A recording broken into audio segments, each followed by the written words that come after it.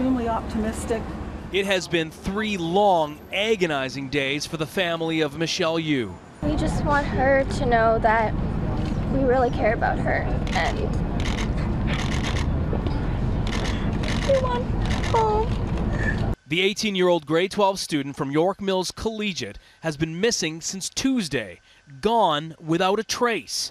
Her family and friends can't even begin to think where she might be. Michele, we all love you. You become very strong. We all support you. And if anyone has Michele out there and is seeing this, can you please release her so that she could come home to us, to her family and friends who all love her very much and care very much about her. Michele left school at around 2:30 in the afternoon that day. She was supposed to meet her friend at 3 and go to a Girl Guide meeting, only she didn't show.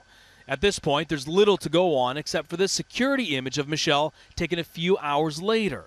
It shows her taking money out of a TD Canada Trust bank machine on Bay Street downtown at around 6 p.m. What happened after that is a mystery. She was acting very normal. She's a very popular young lady, involved in many community activities, involved in everything in the school. Her friends spent the past few days handing out her photo. If people see her face, if she can see, what we're doing, or if people see her face, because, we don't know what situation she's in. Investigators are looking at all the possibilities, her being abducted, her running away.